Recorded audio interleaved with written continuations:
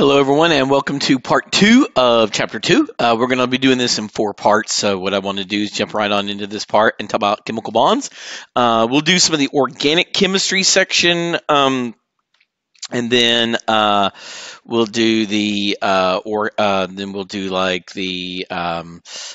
section on water, then the organic chemistry section. So that one might be a little bit longer, depending on how we work it. We'll see how that works.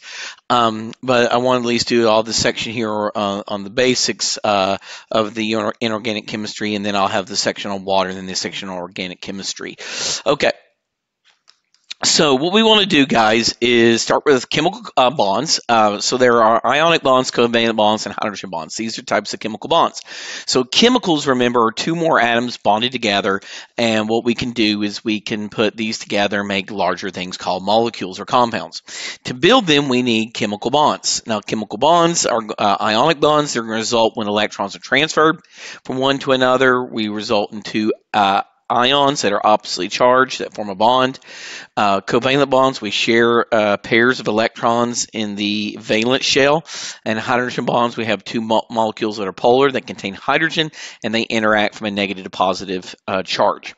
So we're going to talk about these. We're going to start off with our ionic bond. Now, with ionic bond, what I like to start with here is explain that there are ions, and ions are atoms with charges. So what we're going to do is I'm basically going to go through and just explain the notes right here. And let's start off with, let's say we have an atom of sodium, okay? So let's just put Na for sodium in the nucleus. And let's have a shell right here, okay? And let's say that first shell that we have two electrons in the first shell, okay? We have a second shell here.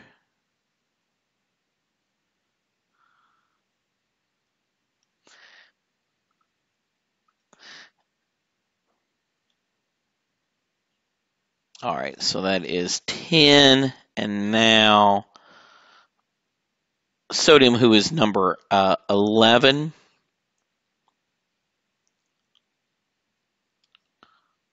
All right, and we're going to put 1 right here, okay? Now, if we were to take a look at this atom and we were to gain some information about it, number 1, we would say this is a sodium atom, and that's the thing for sodium, that is its symbol. And what we could say about it is that it has 11 protons, okay? And also 11 electrons, okay? So its charge is 0.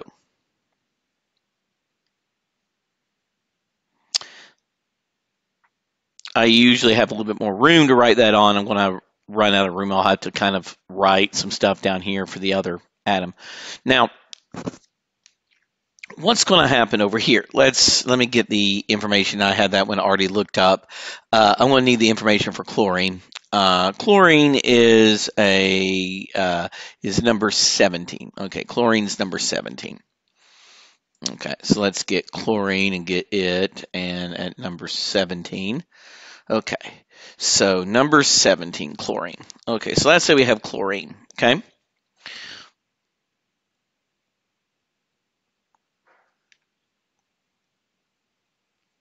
First shell would have 2. Second shell would have 8.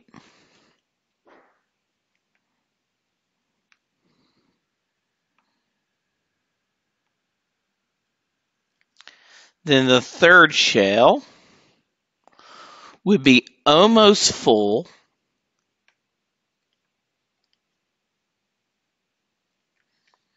with 7. Okay, now we look at this. We have 2 atoms here. Both of them are reactive because both of them, they have the valence shell. Both valence shells, third shells, want 8 because these are not past argon. If we take a look at them, they're not past argon. This is the way that chemistry works, okay? So if your chlorine's here, sodium's here, they're not past argon yet. So their third shell only holds up to 8 electrons. So neither one of them have a filled electron shell, filled valence shell, okay? So they don't have a filled valence shell. So what's going to happen is they're going to want to form a special type of bond. And we're going to talk about this in just a minute and make sure I got everything right. They're going to want to form a special type of bond. So there are atoms that transfer. Now, why do they transfer? Our book doesn't really do a very good job of this from what when I wrote the lecture. So I'm going to explain it and talk about why it does. And I'm going to sneak down here. And I'm going to get this little diagram here. I want to talk about electronegativity real quick. Now, I know I'm skipping ahead a little bit, but let me talk about this. This is this idea of how much affinity an atom has for electrons. It's called its electronegativity. Now, what this table has done is the taller the tile is, the more electronegative it is. Now, what you will see a general trend is this. Right here, the least electronegative element on the periodic table is Fr, francium. It's the least electronegative atom. And then it gets more electronegative as we go up this way in a general trend up here to fluorine, the most electronegative element on the periodic table. Chlorine is quite electronegative, not as electronegative as fluorine, but quite electronegative. Since it is quite electronegative, chlorine will have a greater affinity for electrons. Now, what does that have to do with anything here? Let me explain this to you, okay? Now, let me help you understand this so you have a greater understanding here. So, chlorine, Cl, we would say it had 17 protons.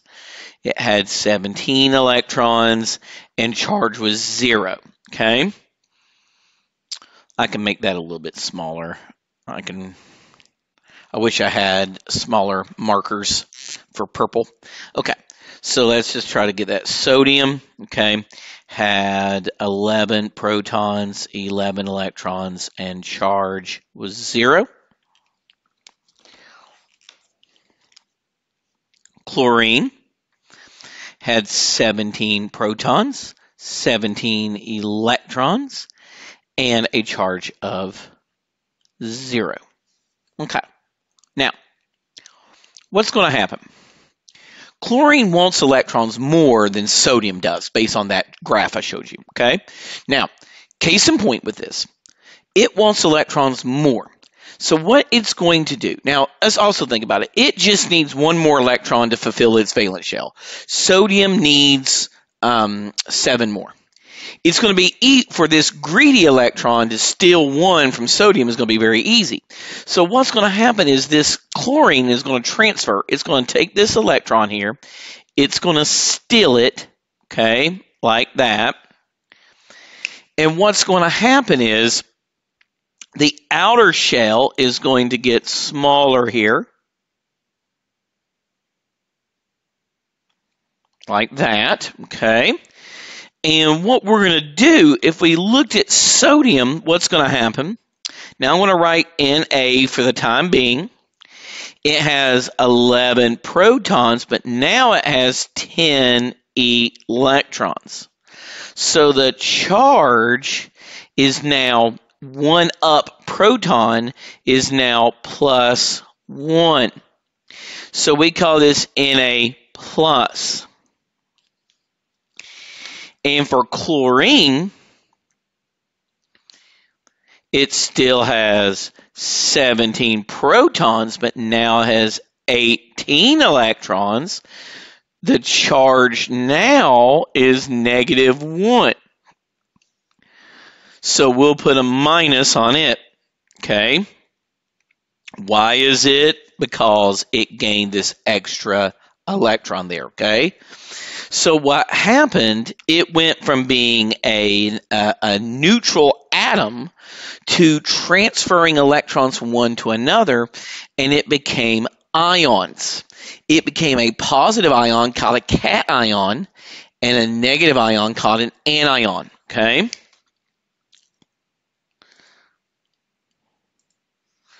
Positive ions called cations are electron donors. They donate electron, they give up electrons.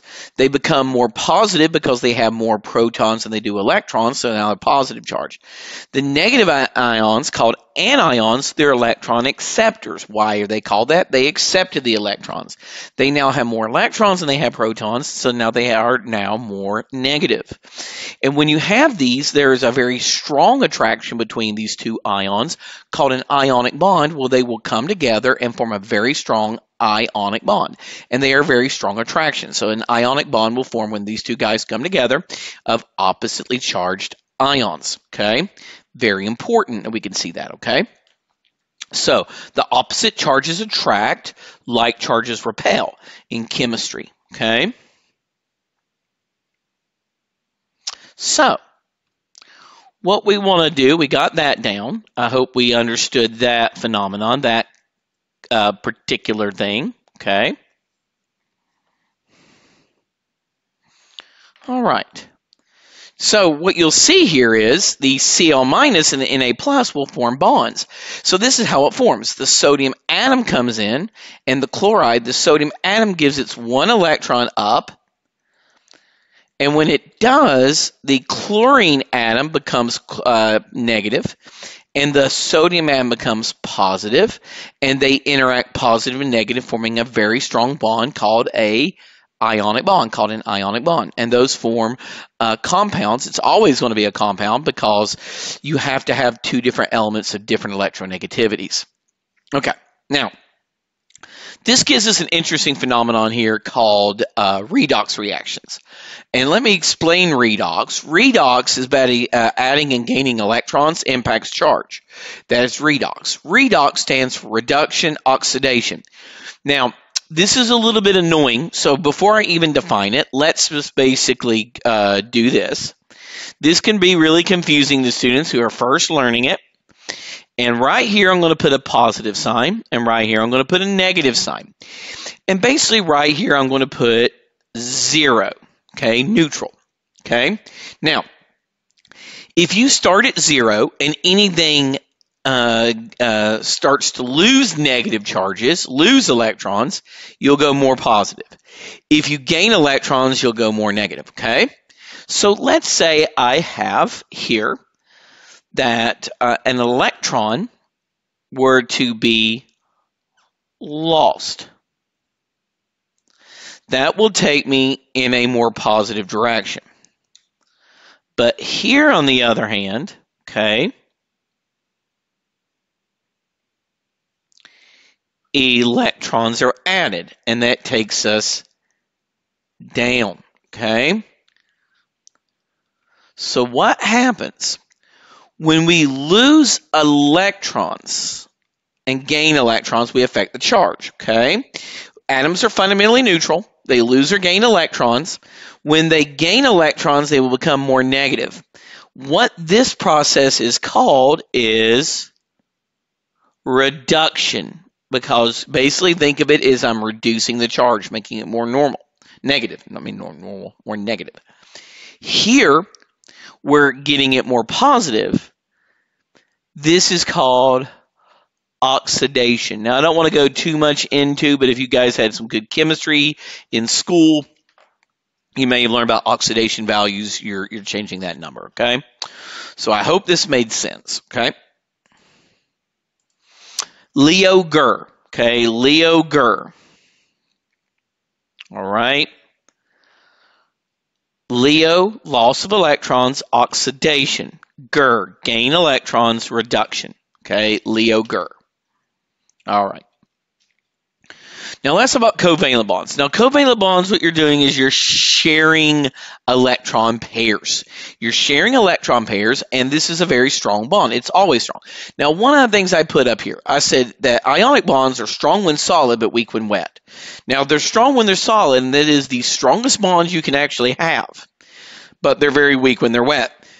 In fact, the strongest bond in nature is the ionic bond. But because it's weak when wet, and life we are roughly two-thirds water, let's just say we're two-thirds water, then that is going to break ionic bonds. Ionic bonds dissociate or break, and we'll talk about that in just a little bit, okay?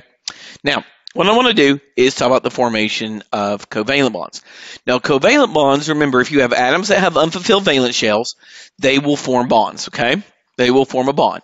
They have to be reactive, and they have to find two that they can react with, and they will share electrons between each other to fill themselves up. So basically, they're like people that have to in order to be happy, have to be in a relationship, okay? Now, we have single, double, triple covalent bonds. And let's talk about single, double, triple covalent bonds here a little bit, and let's just talk about them. Okay, I'm going to use my fine tip marker because it does write very neatly, and I can, so let's talk about single, double, triple covalent bonds. Now, single bond. Let's just do a really simple thing. Let's just do something really simple. Let's do H2, okay? What H2 would basically be is me take a hydrogen atom here, and this dashed line is a single covalent bond to another hydrogen atom, okay? So basically what we're going to do, if we took a hydrogen atom right here, let's just draw the symbol for hydrogen at the nucleus, and we come in and we draw its first shell, and it's one electron right here. And we had another hydrogen atom right here, its nucleus, and its first shell, and we drew its outer electron, its valence electron here. What we would see is these guys right here, this hydrogen needs one more electron to be happy. The first shell can hold 2 electrons. It's only got 1, so it's unfulfilled. This one here has only got 1 electron. It needs 2, okay? How can they get happy? If they came in and shared this pair of electrons right here, then basically what happens is this hydrogen here, he gets the one he has and that one. And this hydrogen here gets the one he had and that one. They're sharing the pair. So what they've done is they formed a single bond. This is called a single bond, a single covalent bond, okay? Now, what if we wanted to do 2 pairs of electrons? One of the places this happens is carbon dioxide, CO2, where we put carbon in the middle, and what we do, these 2 dashed lines right here, they're going to represent the bonds between oxygen atoms, okay? These 2 dashed lines are going to represent a double covalent bond, okay? So if I had a carbon atom, like our normal carbon right here,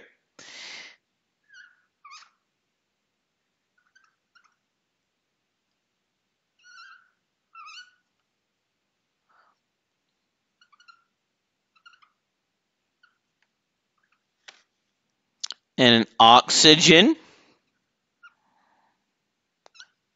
first shell here, 2 electrons,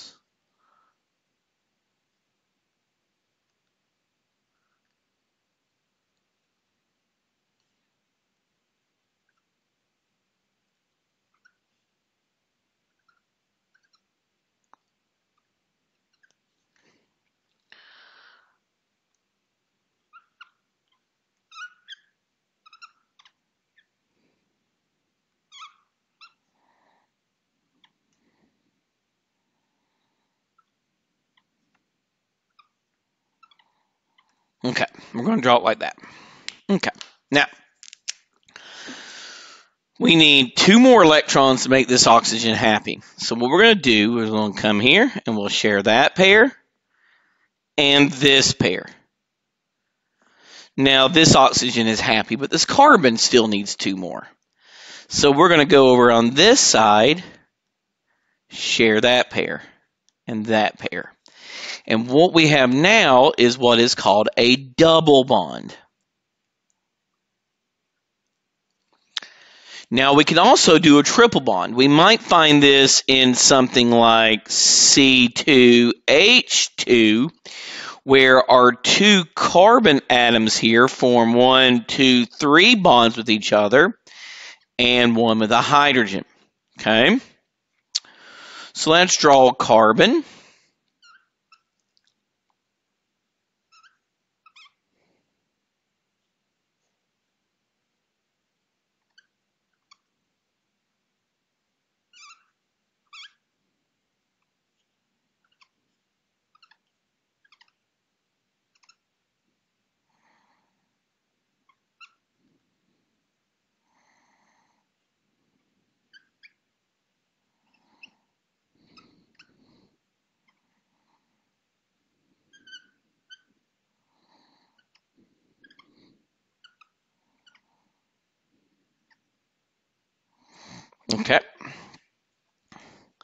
and a hydrogen.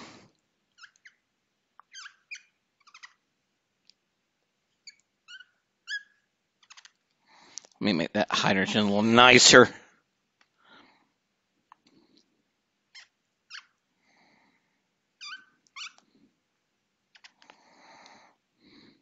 I like to label the shells. Oops. Sorry, I've been drawing so much. I hope you guys didn't see it go black there for a second. Okay. All right. So what we're going to do,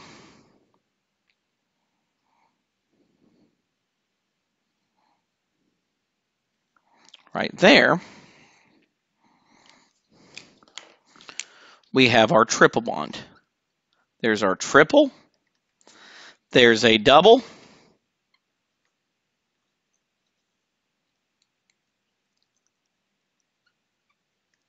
And there's our single. Okay. Now, that's how they form, okay? That is how they form. But I like to show you. So a single bond is sharing one pair of electrons. That's 2 total. A double bond is sharing 2 pairs, 4 total. And a triple bond is sharing 3 pairs or 6 total electrons, okay? Now, these can form special kinds of bonds. Now, what we actually call these, there are special kinds of covalent bonds, and this comes back to our little friend that we talked about was electronegativity. Electronegativity is this idea that atoms have an unequal pull for electrons, okay? Now,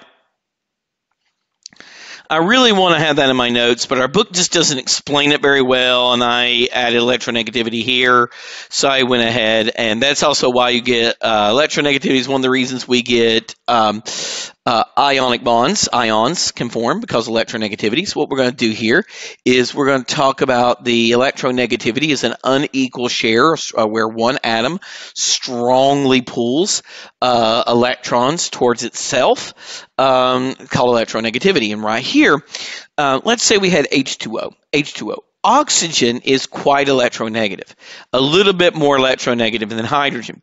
So kind of think of it this way. Let's say we're playing tug of war. These really electronegative atoms are very strong at playing tug of war, whereas the less electronegative atoms, they're not as strong. So the more electronegative atom wins and pulls the electrons towards itself in an atomic tug of war. Now, what's going to happen is when these covalent bonds form, you end up with basically these electron pairs right here sticking out. This pair here and this pair here sticking out. With no electron pairs here, because oxygen is more electronegative, all the electrons are pulled this way. They're pulled towards this. And so this end has got 2 pairs. It's got a pair here and a pair here, making this end have 2 minus charge. It has a partial sigma negative. This end with no electron pair sticking out has a partial positive charge. And this creates something very interesting, okay, where the more electronegative atom pulls the electrons towards itself. The atom with a strong electronegativity is called electronegative, and it pulls the atoms towards itself. Now, this can mean that sometimes we don't share electrons equally. That we don't really, if we were to map the electron density, we would see that the electron density is on one side of the molecule far greater if we map the electron density of something. So if we actually did that, then we could see that, okay? Now, there are nonpolar and polar covalent bonds. Nonpolar covalent bonds are when we have 2 of the same electronegativities, like hydrogen to hydrogen, equal sharing of electrons, atoms have the same pull, like hydrogen to hydrogen, oxygen to oxygen, okay? That's nonpolar molecules. Those are things like oils. Now, Polar covalent happens when the unequal sharing. This is involved in atoms that are disproportionately strong. There's one electronegative atom and another is not, like water, H2O. Okay? So this is what we mean by electronegativity, like fluorine, really electronegative, oxygen, quite electronegative. Oxygen is a little bit more electronegative than hydrogen. But these guys, not very much as well. So what you'll see is that the more electronegative atoms, they like to form anions, and the less electronegative atoms like to form cations. Okay. All right. Now, hydrogen bond. How does that work? So it works by basically because we have polar covalent molecules like water. So let's take a polar covalent molecule compound. Be more precise. I like being precise with my language. That we have some compounds. So let's say we have a compound like water. Okay. So I have a water molecule here. Water compound. So oxygen is right here. Hydrogen is right here.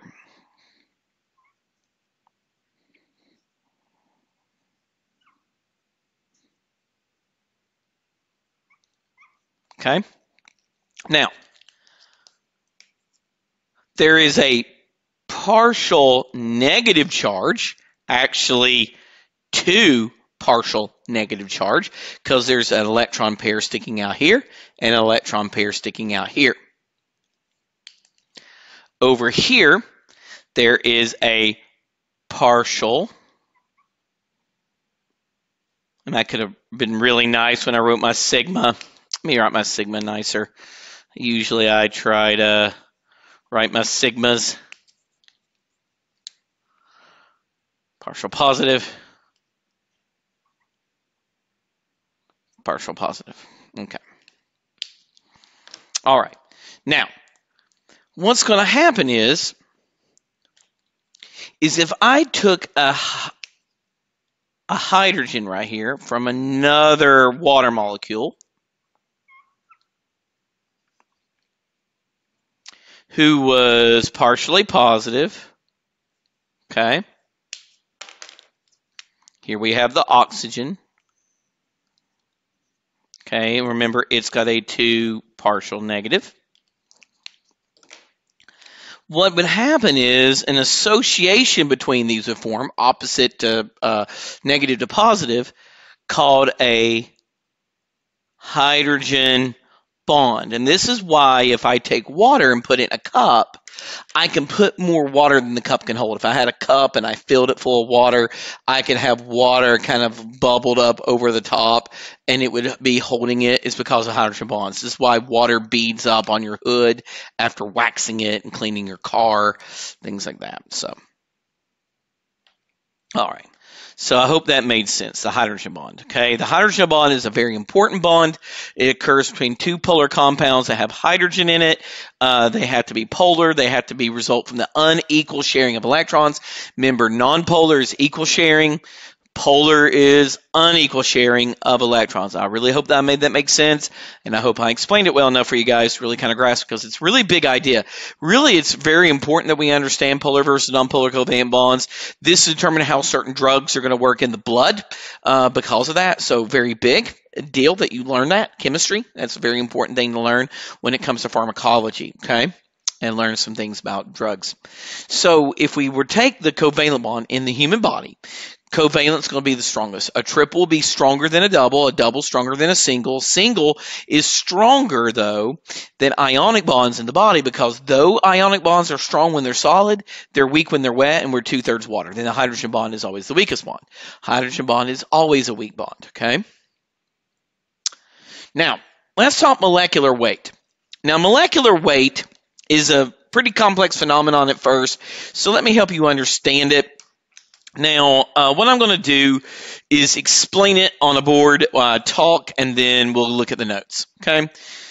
So let's say that I had my car, and I wanted to know how much my car weighed, and all I have is a bathroom scale, okay? all I have is a bathroom scale and some wrenches. And I want to know how much my car weighs. I want to know how much my 2022 Dodge Challenger RT Plus weighs. So what I might have to do with my car is I could take it apart, okay? Take it apart and get the hydrogen and the oxygen and take it apart. Weigh the hydrogen, weigh the oxygen, add those together and get the mass, okay? So, for example, with H2O, if I were to look at hydrogen, well, what is the mass of a hydrogen atom? What is its weight anyway? What is the weight of a hydrogen atom? Well, normally I have a periodic table on the wall, so I'm going to have to roll all the way up here. We're going to have to find hydrogen, and we're going to have to look at the hydrogen atom on the periodic table, and we're going to see it's 1.008. Okay? Okay, 1.008. All right, now what we're going to do, that's 1.008, okay? Now, there are two of them, so that's times 2. They are 2.016, that's the weight, okay?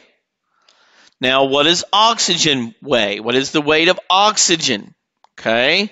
Well, we got to go look it up. We got to go find oxygen on the periodic table. So the periodic table oxygen is 15.999. 15.999. Okay?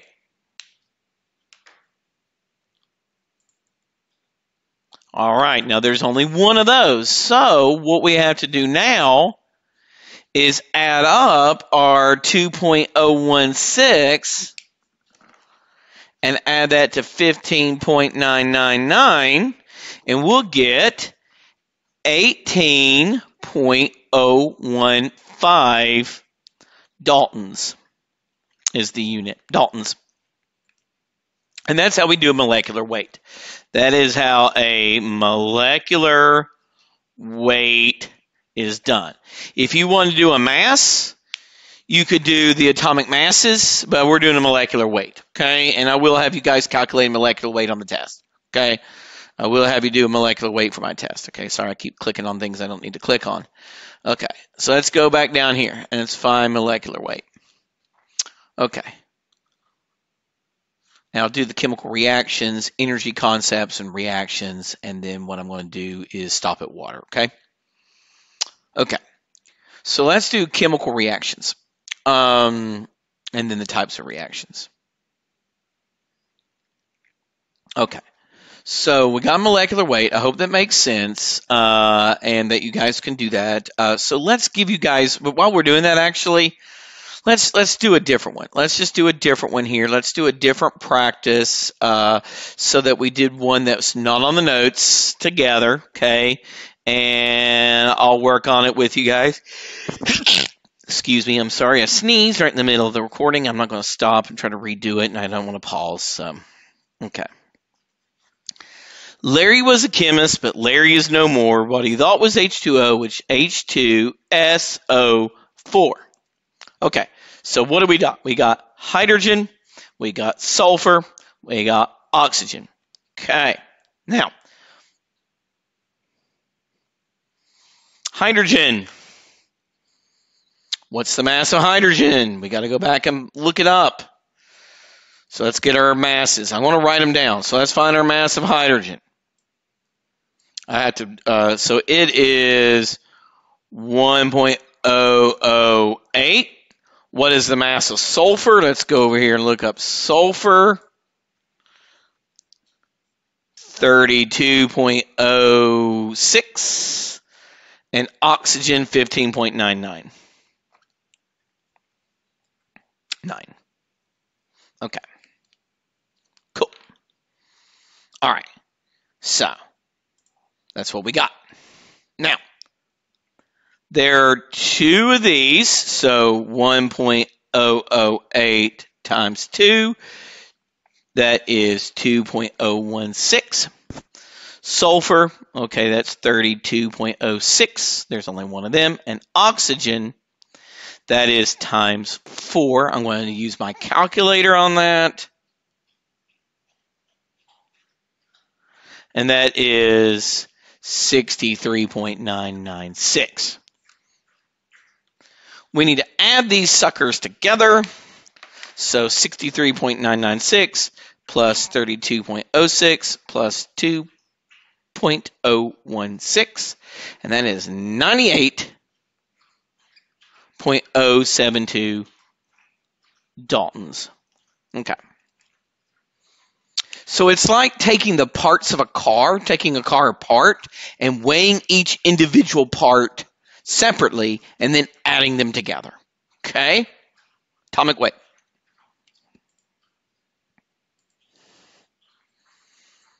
Alrighty, let's get back to that. Okay, so I hope molecular weight, rather not atomic weight, but you take the individual atomic weights, add them together, and get a molecular weight.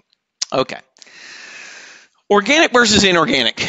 Pretty simple, straightforward. We can learn this. The inorganic compounds, what they're going to do, guys, they are going to contain carbon and they can contain carbon, they can contain hydrogen, but not both.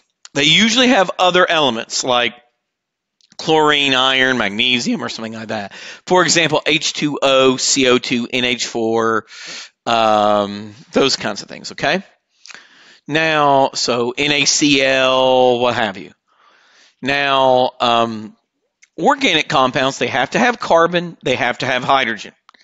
They may also have sulfur, oxygen, nitrogen, phosphorus, that kind of stuff. Chomps, CHONSP. Things like CH4. Sorry, I do not know why that the 4 is not subscript here. I don't know why. I got to fix that in my notes, but I have to go to the office to do that because the notes are on my office computer and I have to change it there, or it does me no good because that's where I will put them on the computer. So I apologize for not having that on there. Okay. So, all right, chemical reactions. Now, chemical reactions, I like to think chemical reactions is kind of like football. Okay, playoffs about ready to happen. The NFL, all that good stuff. So, chemical reactions, they're kind of like football games where each individual player in American football, they go into motion, they bump into each other, they collide, things happen. Plays are made or broken, okay? Chemical reactions are making and breaking chemical bonds, okay? You make and break chemical bonds, okay? Now, there are two things that go into it. What goes into it is called a reactant. We say that's what gets rearranged.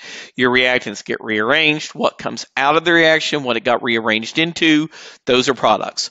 Now, these reactions could be, for example, A plus B makes AB, or AB is broken down into A plus B.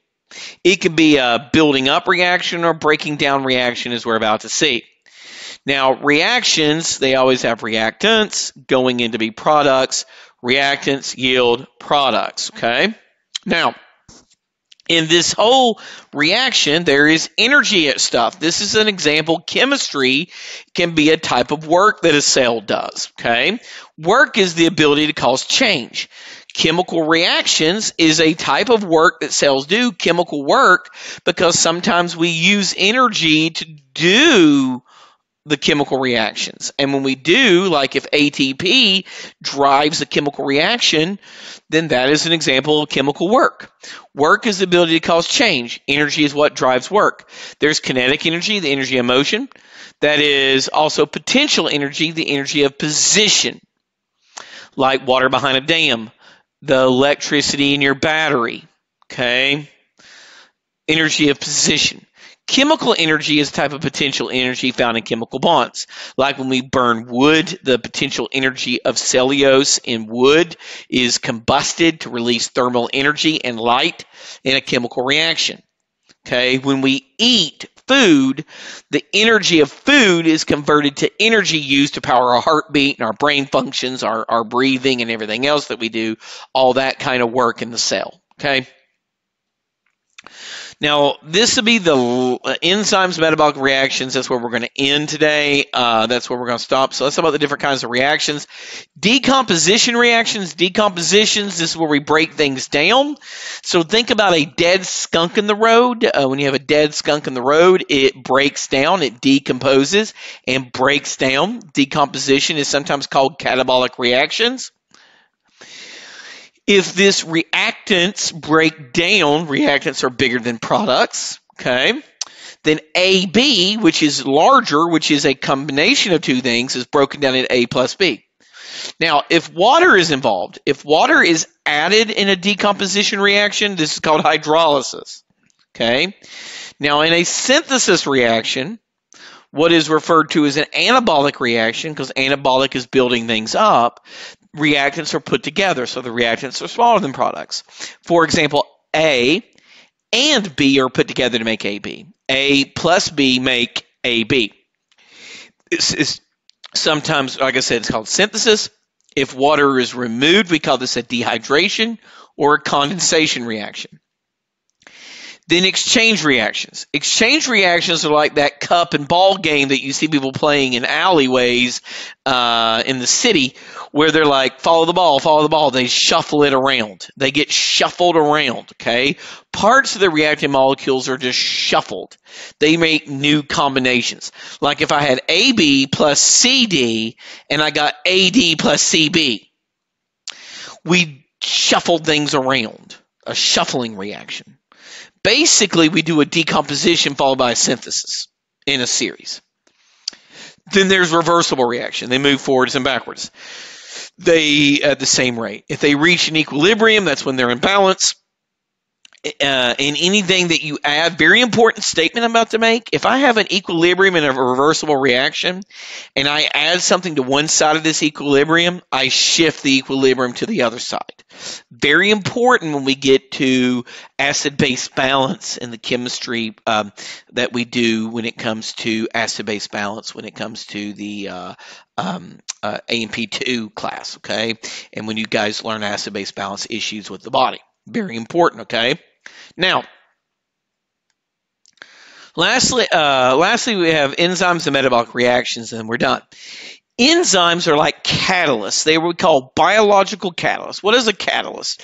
Catalyst is a reaction persuader. Think of it this way. Let's say there's a restaurant that you like to go to, but it's kind of pricey, and you can't really afford to go to this restaurant.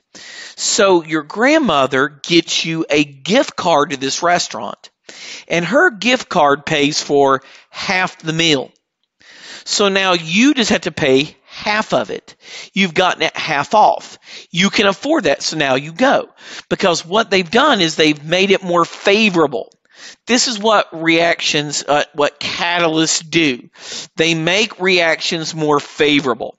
If we were to look at a reaction, this hill that we have to overcome, called activation energy, would have been much higher, but if we add an enzyme, that activation energy is lowered, making the reaction more favorable. So the function of them is to lower the energy needed, called the activation energy. It lowers the activation energy required to make a reaction happen, making the reaction more favorable. And they are oftentimes many reactions. We have what is called metabolic pathways. Now, what is a metabolic pathway? Basically, a metabolic pathway is this. Let me kind of explain a metabolic pathway real quick.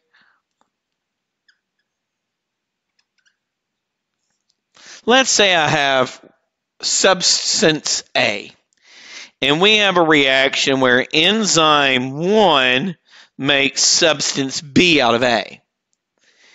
And then an enzyme 2 makes substance C. And an enzyme 3 makes substance D. Okay? This would be a metabolic pathway. The product of this pathway, D, could not have happened if there wasn't a series of stepwise reactions that happened where each step had an enzyme that catalyzed that step. That's a metabolic pathway. Okay, when you guys learn cellular respiration in microbiology, when you learn citric acid cycle, glycolysis, all that good stuff, those are metabolic pathways. Okay. All right, now metabolic reactions, we have metabolism is just all the reactions going on in your body. The sum total of all the chemical reactions happening in a body is called metabolism. All the reactions going on in your body, that's metabolism. Now, metabolic reactions, all of these could be one of two kinds of reactions. They could be endergonic or exergonic.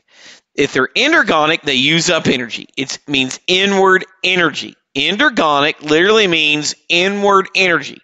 Like A plus B plus energy makes AB. Exergonic literally means outward energy. Reactions give off energy like heat or light. For example, AB is broken down into A plus B and energy is given off. Okay? So we are going to end here and start with water in the next lecture. Guys, thank you, and we are now halfway through the chemistry.